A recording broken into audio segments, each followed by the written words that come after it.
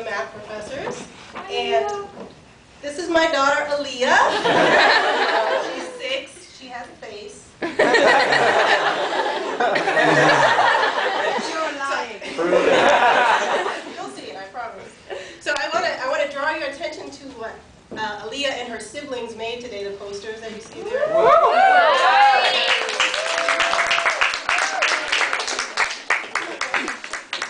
Enjoy that. And we're going to share a couple of jokes with you tonight, a couple of math jokes that I collected from some friends around the country. So which one do you want to do first, Aaliyah? Oh, the taxes. I think you might have to stand up. No. Okay. So let's try it. Okay, so here we go. A mathematician, a biostatistician, and a medical doctor are sharing a taxi. So they come to a stoplight. A gunman jumps in the car, shoots the driver dead, and points the gun at the academics in the back. He says to all 3 of them, "You have to tell me why what you do is worthwhile and noble, otherwise I'll kill you." So he points the gun at the doctor first, and the doctor says, "I've saved thousands of lives." This is hard, Aaliyah. With you. No. "I've saved thousands of lives. You can't think of a more noble profession than this." Gunman says, "Not good enough." Boom, kills him dead. He points the gun at the biostatistician. The mathematician jumps in the way of the gun and says, "Just shoot me now." Gunman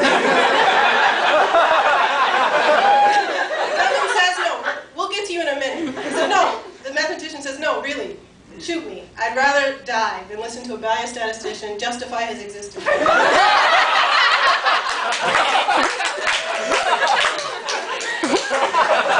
That's amazing. I love that one. So we'll do a couple more. Okay, so root beer. She calls it the root beer joke, but it's not really a root beer joke. Okay. An infinite number of mathematicians walk into a bar. The first one orders a beer. The second one orders half a beer. The third one orders a quarter of a beer. The bartender says, "Are you sure you guys want to do this?" And they say, "Of course, we know our limits." The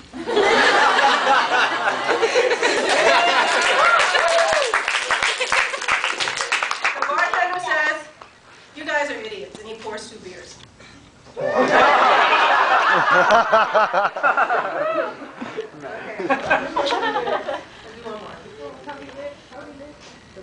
Okay, this is the balloon joke.